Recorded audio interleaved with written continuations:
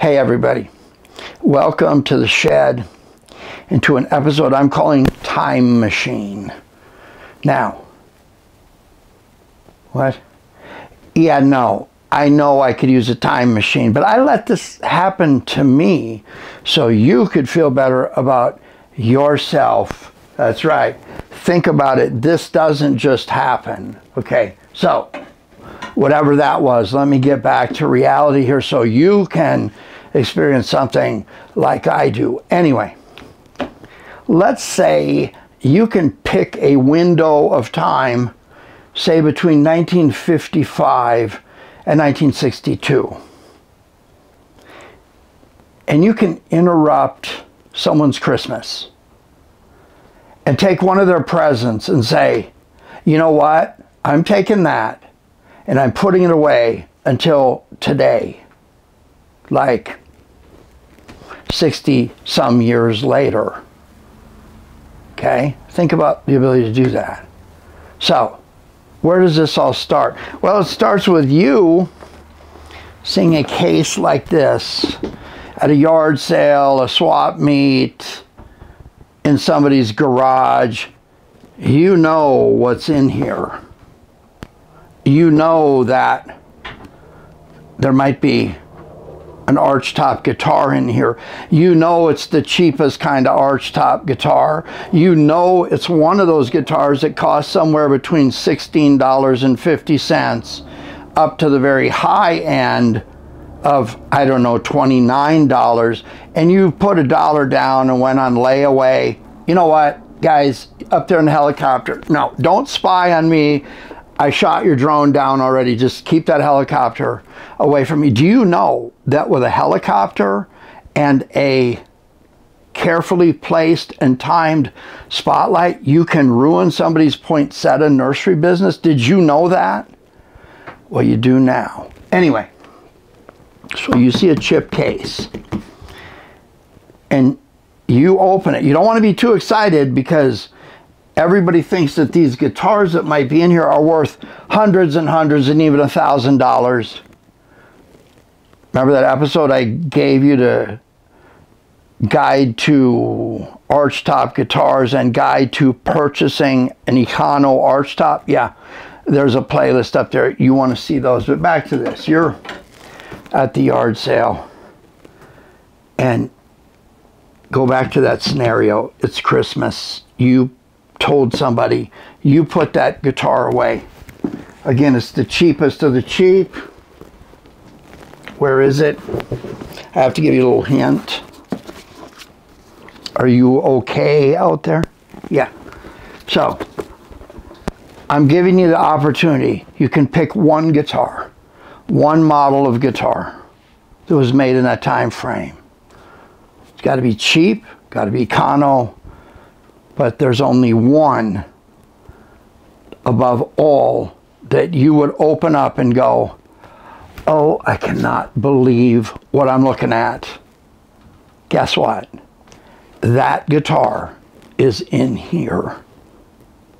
Do you know what it is? Let's go open the case. You need to sit down. You need to pray. You need to light a candle. And you need to, your covetous self is about ready to go off into coveter's paradise and coveter's corner because, yeah, this is the one, brother. This is the one. Without further ado, let's open up the case because it happened this time. In Windemar, California, cultural capital of the world. Don't hate me because I'm not you. Because if I were you, I'd hate to be me. People, you are not going to believe this. You're going to be so completely and utterly disamazed. I am out here in Windemar, California, cultural capital of the world, and I do mean that this time. This is the cultural capital of the world. I am at an Arco station. I have been here before on an episode I'm not going to share with you just yet, but this is like the mega concentric, like the Integratron and Landers. This place is like a magnetic field for the coolest guitar stuff you have ever seen.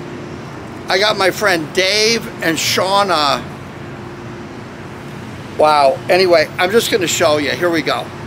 Years ago, one of my friends needed some motorcycle parts that I had in my garage, and he got this from one of his customers that he delivered to.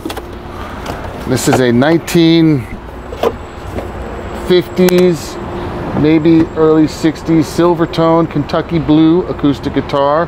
It was sold in the Sears and Roebuck catalog from I believe 55 to 1962 or 63. It originally retailed for $19.95, and by the time they discontinued it, it was $24.95. Archtop, you got your 2 F holes, and this is all original.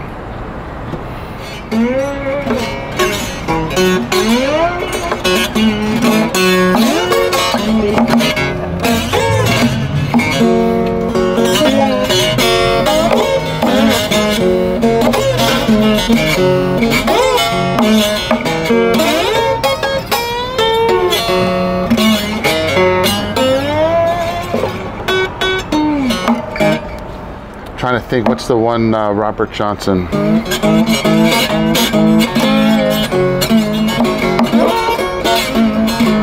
With our hair.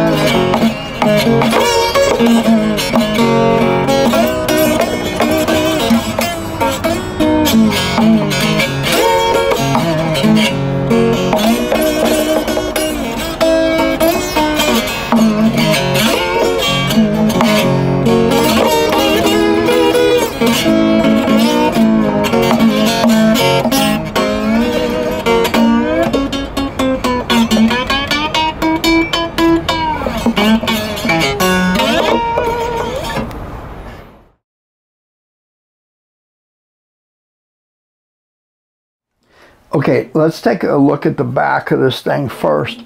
Let's look at the headstock. It's got the original tuners. They're in good shape. Nothing's deteriorating or cracked. There's some scuff wear along this edge of the headstock. A few scratches here and there.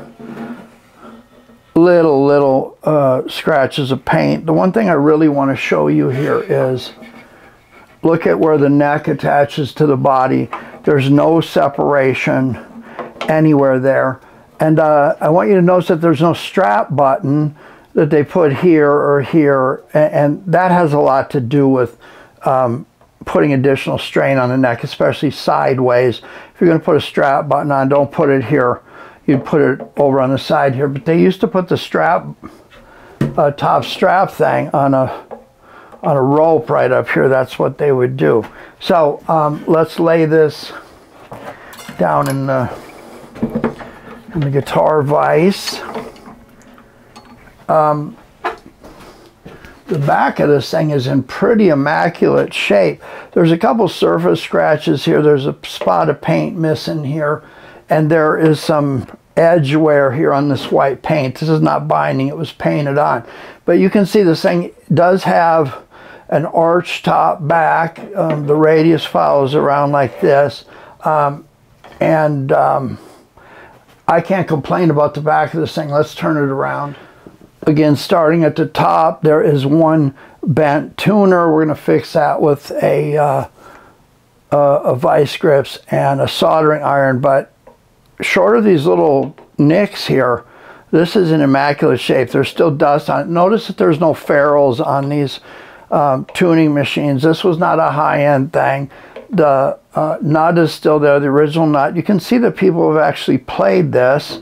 The action on it is not that bad. The bridge is there. It's in full contact with the body. Sometimes you can tell that these things have been moved around. It is the original bridge. It's got the original tailpiece and the original strap button. But as you look at this thing, the paint on it is really, really good. Getting it in the guitar vise here. I want to be careful. Last thing I want to do is drop this, but it has the original pick guard, very flimsy. There's a speck of paint missing there and another one here, and some bits and pieces here, but short of that, everything is in pristine shape. If you look real close, there's crazing here, which is things splitting a little bit, surface cracking of the finish over time. But this is definitely an Archtop. It matches the back. It's got that pronounced drop down here. The F-holes are nice. You don't find these in this kind of condition typically.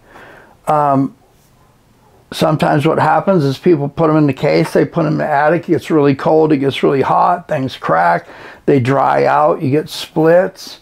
And so I really can't complain about this one. Now, let's take a look at one that's got some condition issues. Let's start off on the back of the headstock with this one too. You'll see that this one has a lot more wear. It's been bumped around a lot more. I want you to notice that the tuners are different. These are enclosed gear tuners. I think they say Kluson Deluxe on them. I don't know if these have been changed out. I think this is a 1955, the first year of the model. This may have come with it. I'd have to take these off and see if there's evidence that these tuners have been changed out by somebody over time. This one has definitely been played more, plus there are a couple of the tuning pegs that are bent. Now as we go down the neck, we're going to see some common condition stuff. You see that paint is wore off there where somebody was playing it, and it's pretty pronounced on this side. You can tell where everybody played it. The fingerboard is a lot more worn, you can see that. And when you look at the back of the neck, you'll see that it is just starting to let loose just a tad right there. As far as the back paint goes, it's not much worse than, let's get this laid in the stand, in the vise here and make it stable. It looks pretty good until you get to this area. There's a rough spot here where the wood is worn through. Somebody actually was playing this a ton. But the back of it isn't all scraped up with belt buckle stuff. But again, typical paint stuff. Again, this is not binding, it is paint. Again, starting at the top of the headstock, it looks like somebody had this in a corner because there's house paint on it. It's chipped up pretty good, it's dusty. Same original nut. The fingerboard has a lot more wear, and you could tell somebody played a lot more of the frets than on the other one. It has a remnant of the original pick guard hole there, but pay attention here, the action on this one is considerably higher.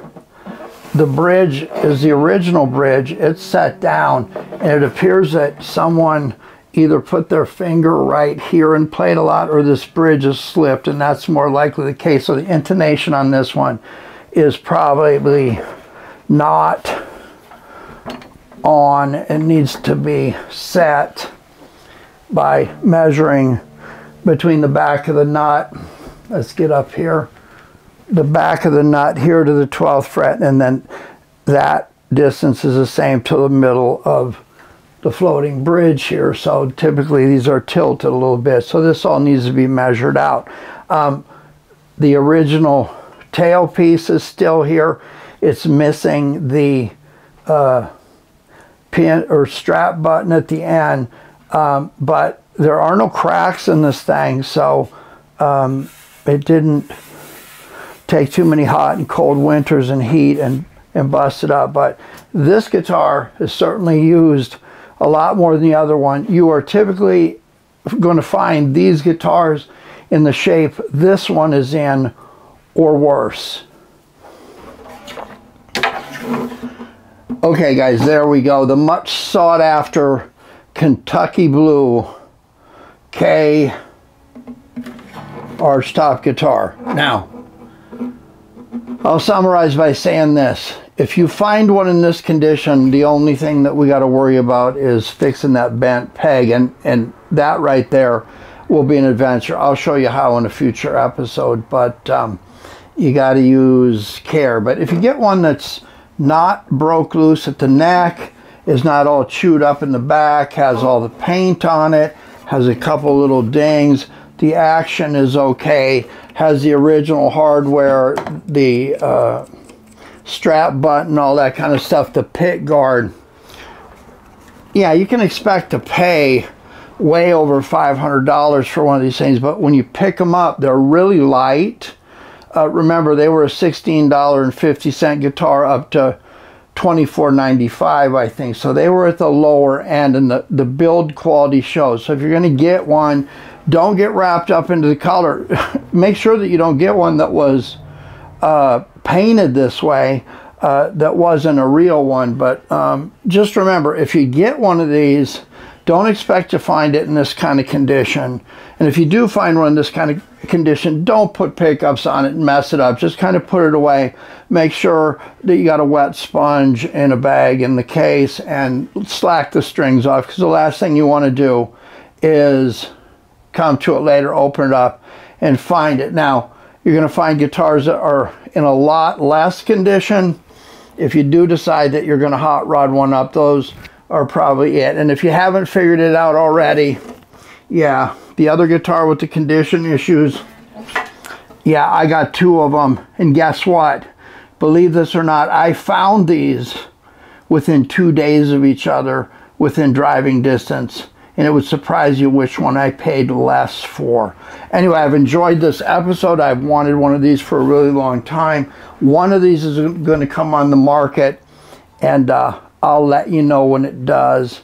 And it's probably going to be junk piled out. It's going to have a bolt in the neck and all that kind of stuff. Probably have a Curtis Novak pickup on it and do whatever I do, and it'll be a screamer. I'm afraid to show this picture to Bob Log, because you know what? I'm going to close this episode with a little clip of Bob Log playing one of these with duct tape all over it in a song I know you're going to love called Cold Motor. Hey, if you haven't given me a subscribe and a like, do that on your way out, and I will see you soon.